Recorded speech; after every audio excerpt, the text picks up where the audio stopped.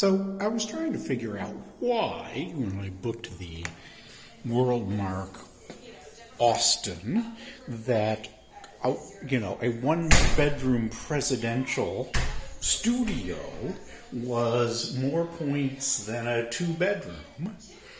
And then I walk in.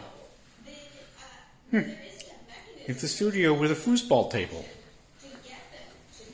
And a nice full kitchen.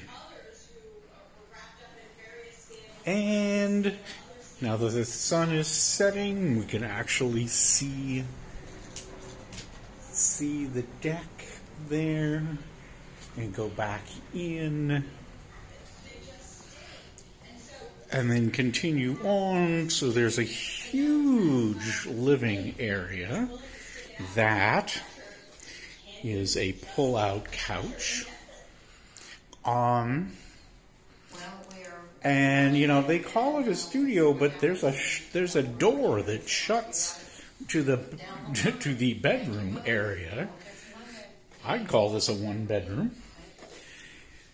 But I think that if they put a bed in the massive freaking closet, that they could have called it a two-bedroom.